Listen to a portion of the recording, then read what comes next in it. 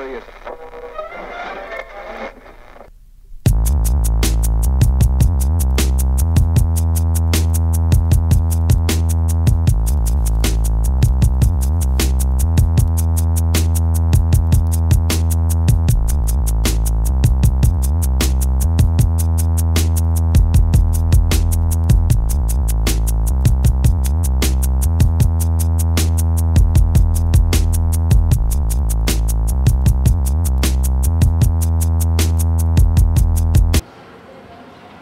Art Nelson, Concordia.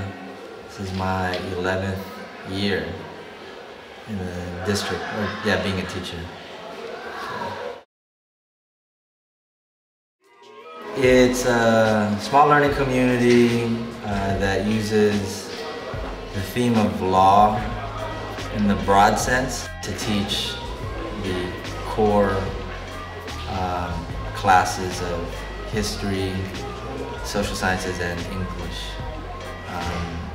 Then they have an elective that teaches them some specifics about law, the principles, the history, the practice, and really the application, how they might be able to use it for their benefit.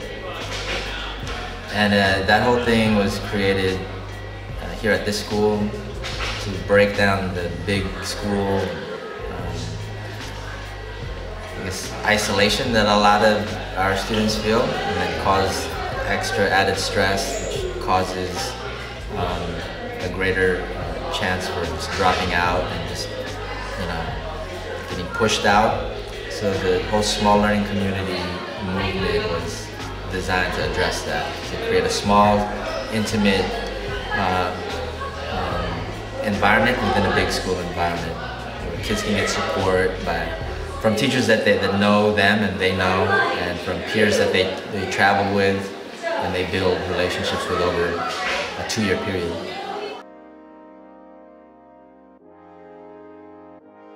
Critical framework that we develop with the teachers of law.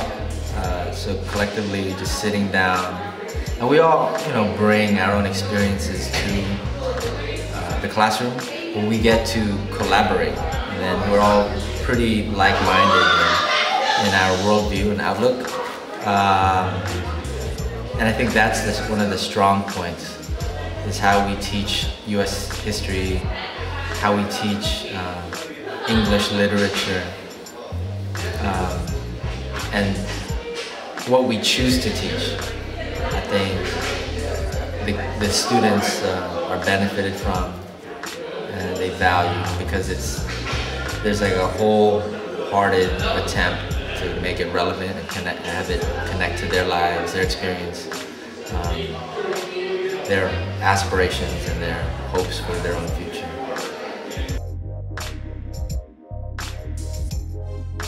If we could find more time to collaborate, to build better systems, to really address where the need is. And it's kind of ironic that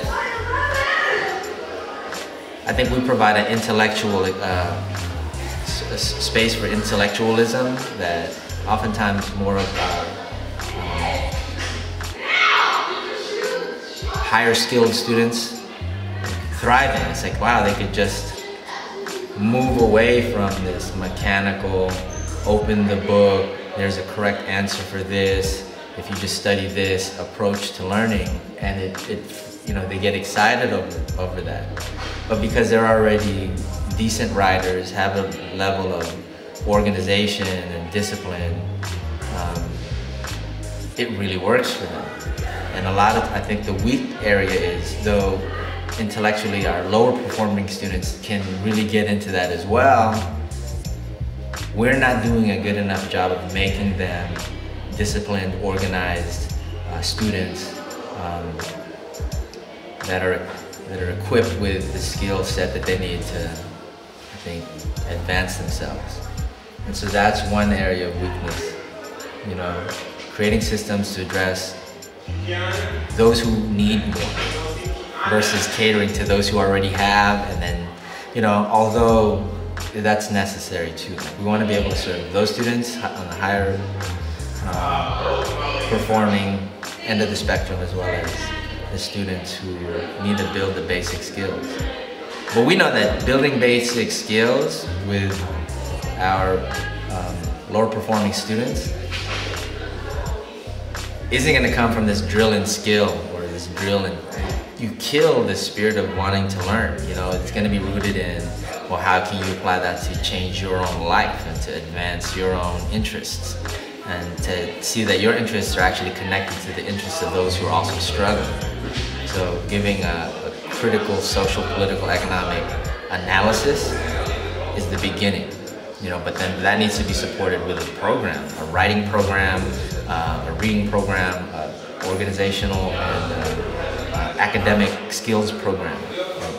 That takes time. That takes time. That takes time with each other. It takes patience and it takes determination.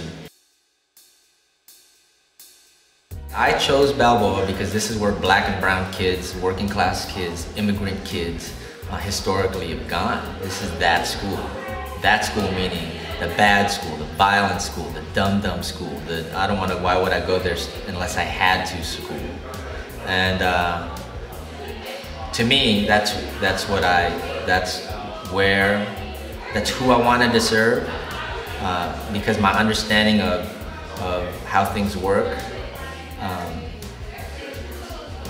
roots out the reasons for why violence would happen here, why performance would be low here, why incarceration rates and dropout rates would be high. You know, I think my analysis puts the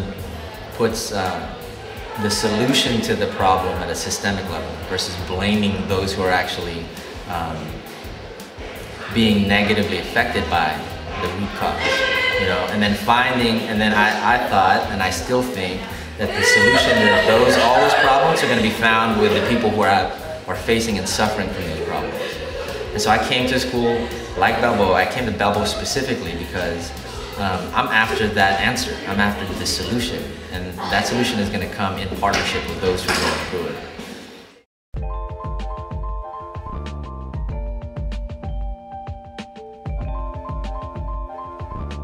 I was kind of confused. I'm on a boys drill team. I was really messing up in school. I was pretty quiet. I didn't really talk to, I don't talk in class. I don't, do stuff. I wasn't really into that until all, and I didn't really know much, so.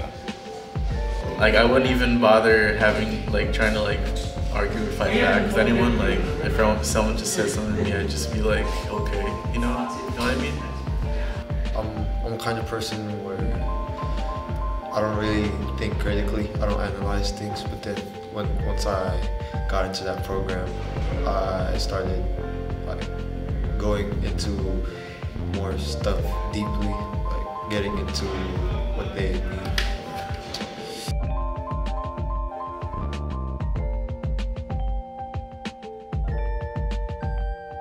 Today, I would say I'm more prepared for what's coming up ahead of me in life than before. My perspective of the world just changed. The teachers, the core classes I've taken, it allowed me to open up my eyes to a lot of new things.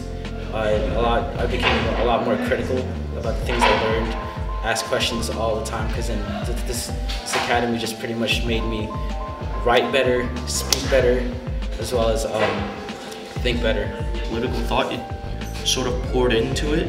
Mr. Rosenberg, Mr. Concordia, Mr. Wilcox, they've shaped us into very politically knowledgeable kids. Being in law pathway does not mean that they're going to train you to become lawyers. It's more that they're trying to get the next generation to be more literate and more literate citizens. They know their rights, they can help other people, and they won't be abused.